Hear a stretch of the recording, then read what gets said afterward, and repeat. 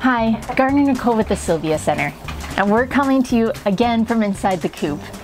Our chickens have received another piece of chicken mail, and we can't wait to find out who it's from.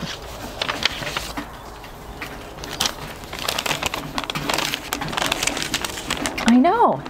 Look at that beautiful drawing!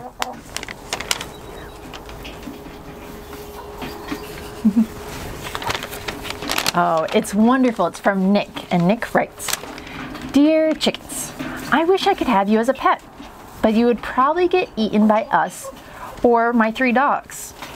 I once had to take care of chicks. They were so cute, but the dogs almost ate one. They were my class pet in 1st grade. Just a reminder, I love chickens, all kinds." From Nick.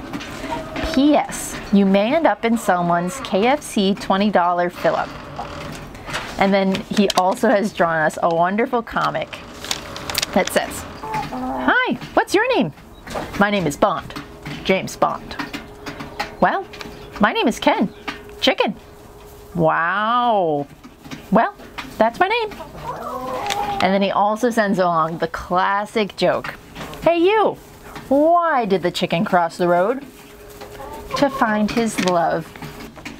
Thank you, Nick, so much for sending along your letter. It brightened my day, and I think it brightened the day of the chickens as well. You do mention something, though, that I would love to talk about, and that's that you love chickens. I love chickens, too. But what most people don't know is that there are chickens that are raised specifically for meat, so the ones that we eat, and then there are chickens that are raised specifically for laying eggs. There's not really one chicken that's really great at doing both. So the chickens that are raised for meat, they will lay fewer eggs than the chickens that are raised for eggs. And so the chickens we have here at the Sylvia Center are chickens that are bred to lay eggs. And we get to enjoy so many eggs in our recipes. They're absolutely delicious. I also thought, because of Mother's Day, we would read a book that my mom read to me, and that is The Very Hungry Caterpillar by Carle. I know you like caterpillars. The Very Hungry Caterpillar by Carle.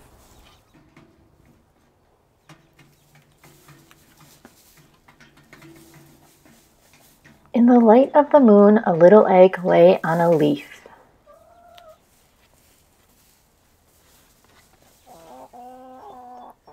One Sunday morning, the warm sun came up, and pop!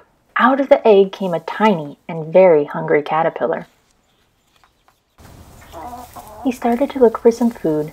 On Monday, he ate through 1 apple, but he was still hungry. On Tuesday, he ate through 2 pears, but he was still hungry. On Wednesday, he ate through 3 plums, but he was still hungry. On Thursday, he ate through 4 strawberries, but he was still hungry. On Friday, he ate through 5 oranges, but he was still hungry.